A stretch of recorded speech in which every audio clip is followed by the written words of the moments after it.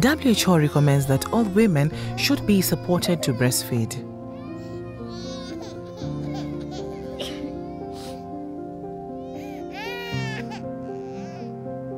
If COVID-19 is suspected or confirmed, these hygiene measures can help protect the baby.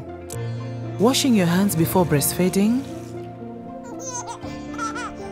coughing or sneezing into a tissue and disposing of it immediately.